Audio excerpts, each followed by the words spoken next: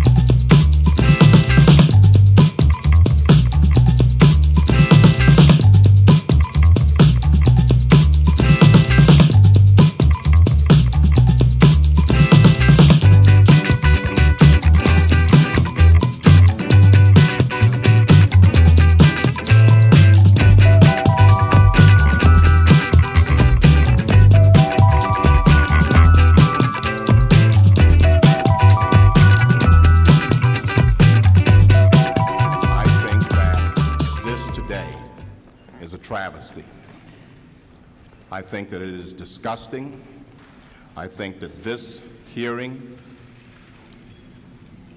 should never occur in America.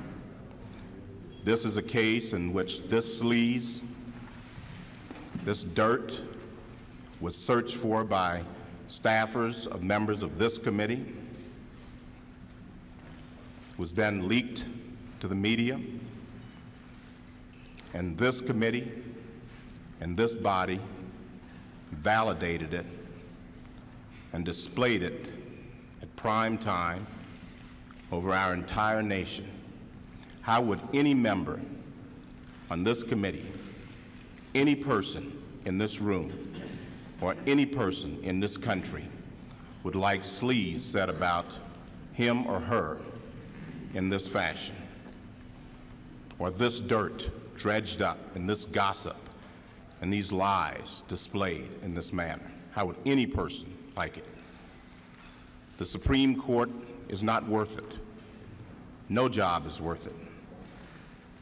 I'm not here for that. I'm here for my name, my family, my life, and my integrity.